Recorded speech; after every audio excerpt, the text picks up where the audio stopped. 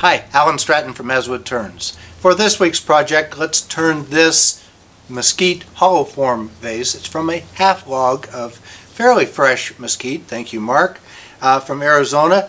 And I turned it rough and hollowed it only a little bit rough. I regret that decision. I wish I'd done more when it was green. It was mighty tough when it was dry. It has some characteristic mesquite cracking despite all my efforts, but it's still a very nice mesquite little hollow form vase. So let's turn it.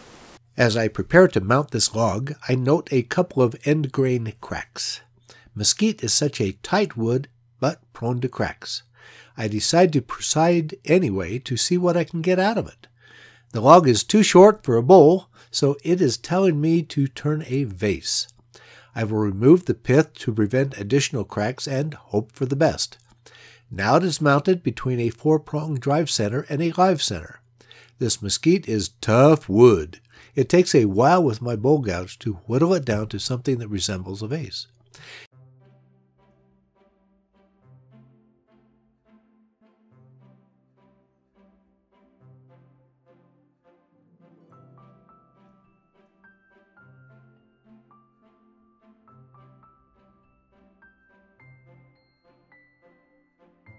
As I start to get through the sapwood, it is starting to look good. But it is time to cut a tenon so I can mount it more securely. My skew is great to tune a tenon.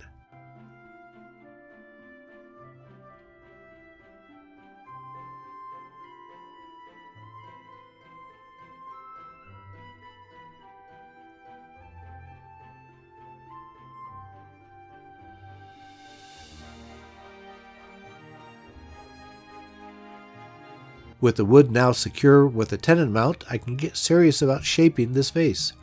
The wood is still tough, even as mostly green wood. For hollowing purposes, I need a tenon on the top side also. Those cracks are still there, but are not getting bigger.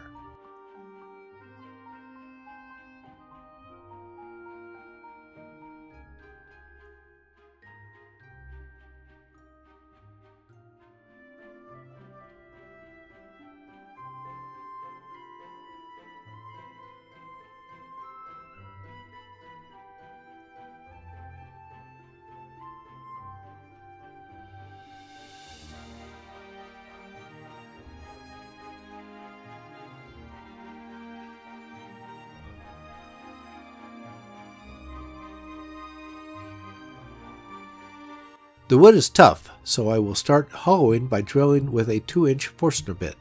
Even then, it is tough going. While I am at it, I also drilled from the opposite end, then sealed it and put it away to dry.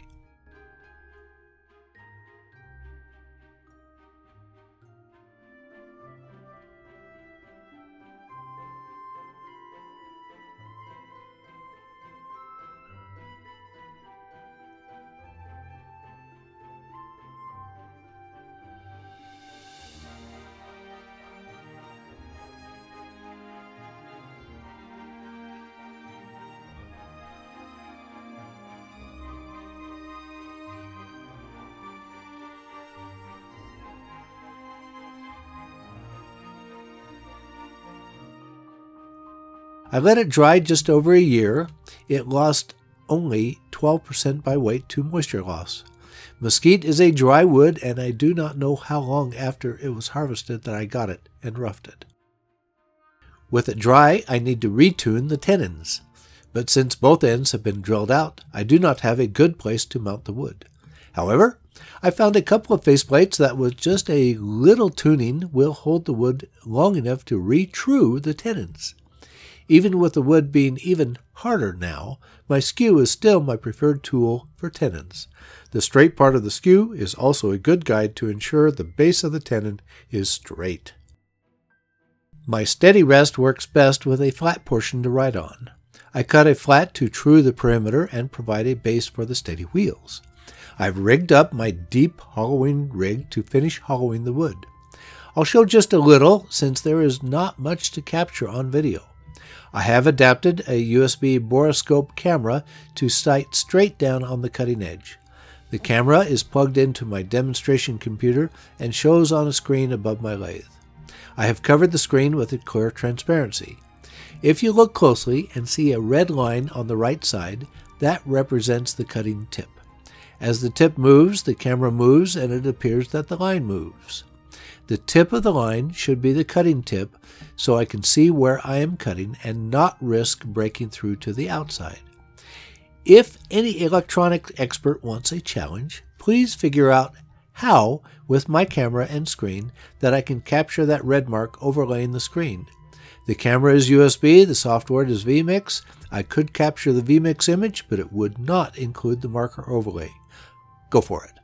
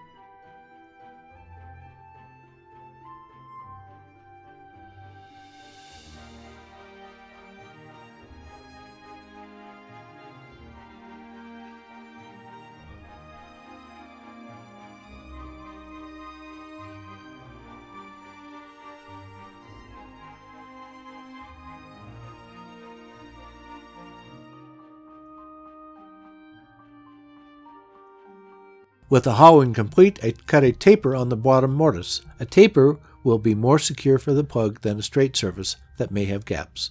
Then glue and let it dry.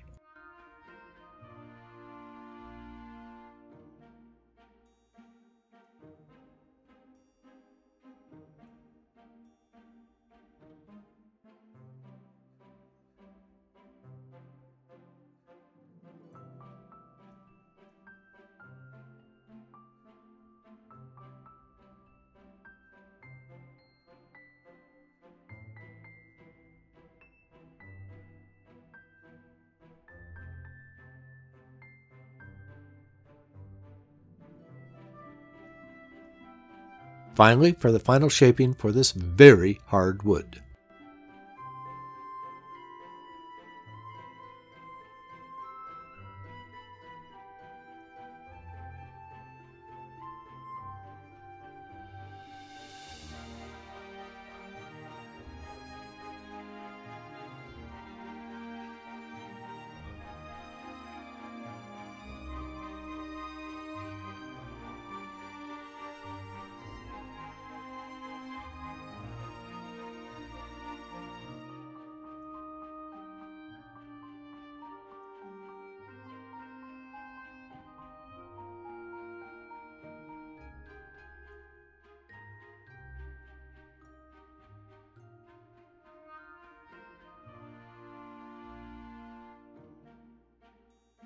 Then sand it all up through the grits before parting off the plug.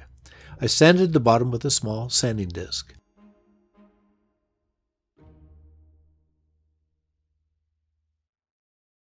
Finally, a bath inside and out with walnut oil brings out that beautiful grain. Those cracks are still there, but they have held together and have not sent things flying across the shop. With wet wood, I can turn some nice large projects. This mesquite was not much softer than dry, but it was a little softer. In the end, green wood takes patience, but is well worth the wait. The vase is beautiful. Please give this video a thumbs up, subscribe on my website, and tell your friends. I appreciate your comments and questions. Every week I make a new wood turning video and add it to my website. Please wear your full face shield for safety anytime the lathe is running.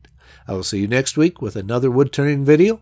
Be wise in these COVID times, get your shot, and count your blessings.